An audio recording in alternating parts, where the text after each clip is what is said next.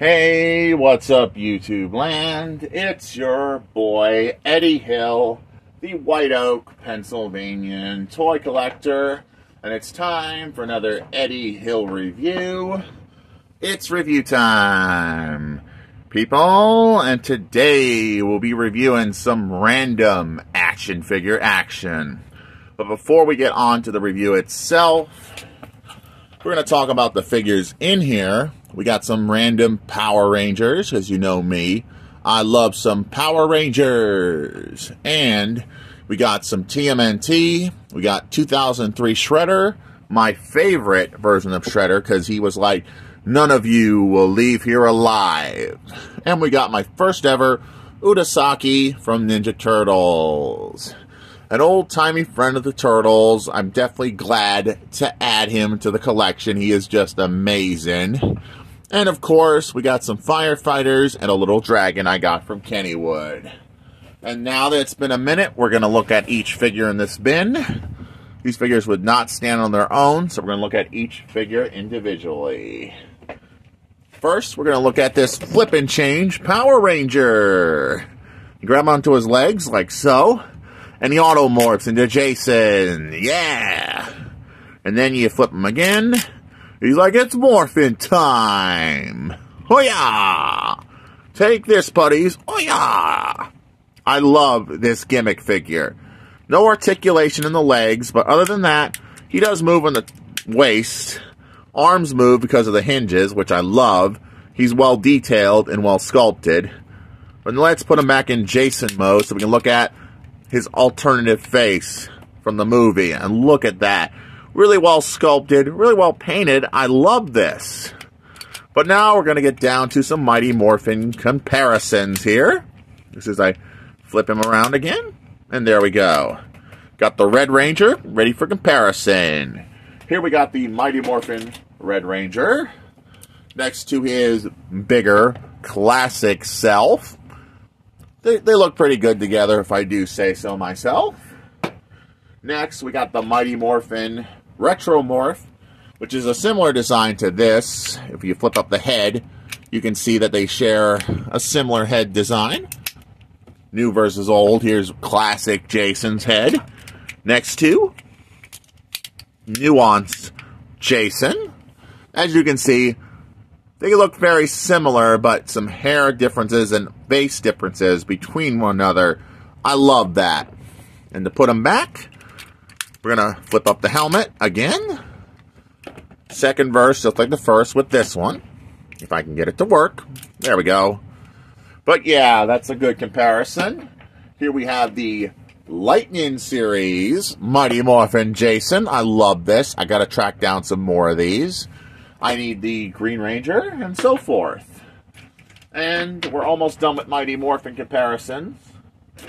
We got a couple more, because I don't have a lot of these. Here is the little Play School Mighty Morphin Red Ranger, and it's all so precious. So precious. And his Mighty Morphin, the movie, Mickey D's McDonald's toy comparison. And that's all there is to say for the Mighty Morphin Rangers. Next, we're going to look at our Power Rangers Lightspeed Rescue. And we got the original Green Ranger. And this is the articulated one. No articulation in the elbows, but you can move them. Look at that. Articulation is awesome. Head is not on a ball joint because it's an old school figure. I love having the OG here. Bend at the knees, which is pretty cool. And I love having this figure in my collection. He'll look good with my 90s Power Rangers. And of course, we got another Lightspeed Ranger. This is the Mickey D's Zord Builder Pink Ranger. And they look good together, if I do say so myself. But now for comparisons with the other Mickey D's Lightspeed Ranger I own. Here's the blue and the red. Blue and pink. I need to get the rest of the team, and this team will look awesome. Articulation, not much. These are Mickey D's toys. They don't have a lot of articulation. Heads can move slightly, no ball joints, side to side.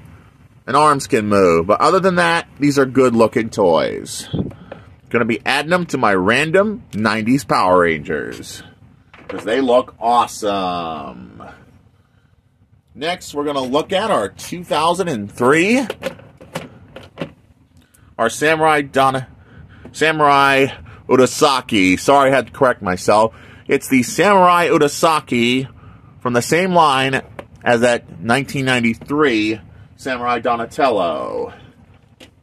So here we got my first Samurai Ninja Turtle figures, and these figures are awesome.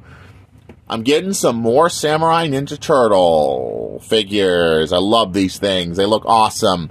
He might have had swords. If you know, then please leave me a comment, because I don't know for sure. If you know, I'd appreciate the comment. So there's to say for those figures. Not much articulation with Udesaki, as you can see. Not much. This is an old figure. Doesn't have much. As you can see, not much articulation. But now we're going to look at the best shredder in the history of everything that is TMNT. This is my childhood shredder from 2003. And look at him. He is a bundle of terrifyingness. You press this button and he can put his arm up and be like, none of you will leave here alive. And I'm so glad to add this to my collection. Articulation, not much in the legs. Arms have some, but not much. Head has some, but not much. But now for some shredder comparisons. Which that's the last bit of comparisons I have in my bin here. Next we got the 2012 shredder. Next to his 2003 counterpart. And this looks better than 2003 shredder by my opinion. Not as accurate as I would like. And of course, we got a 2003 turtle. I don't have a lot of these. If I get more, I will be adding more to the collection if I find more.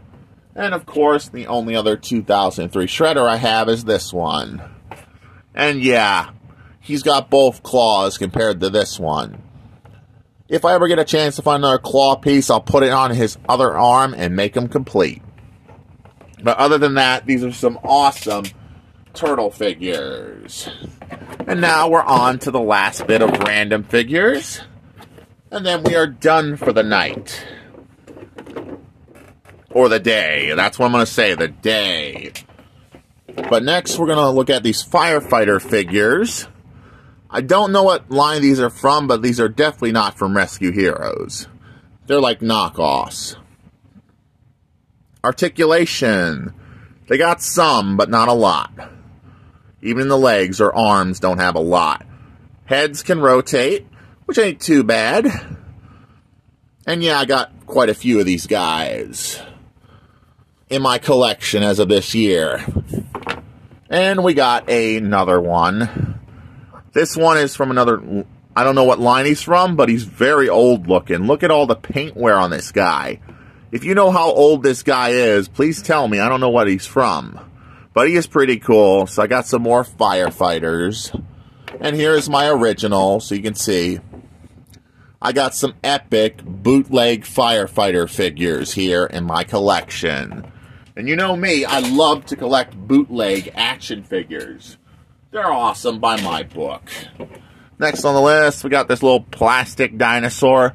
I used to have a bunch of these, but I wound up getting rid of them. But for now, I like this guy. I'm definitely going to keep him. I found him for free on a Tuesday night. Someone was getting rid of him. And of course, this is my little $5 ticket dragon I got from Kennywood. And ain't he so precious? I have to close in because he's just all so precious. Definitely going to be adding him to my Dungeons & Dragons collection. Look at that tail. And paint and sculpting looks amazing. But that's all there is to say for the review. If you enjoyed this video as much as I enjoyed making it, please make sure to like. Please make sure to comment. And don't forget to subscribe for more videos like this. And this is Eddie Hill. Moving on and rock out YouTube land.